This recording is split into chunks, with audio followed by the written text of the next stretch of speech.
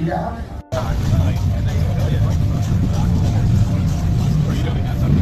You can see behind me is a half folded up Grind Coffee Co.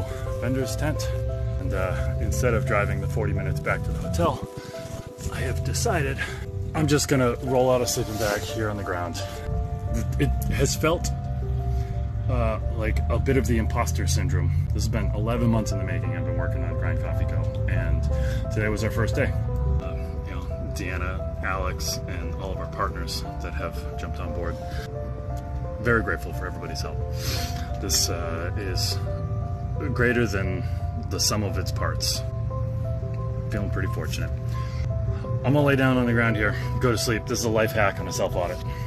I'm gonna wake up where I'm supposed to be. Skip the driving part. I feel like I just woke up in the tropics. But I didn't. Look at that. I'm at a racetrack. Amazing.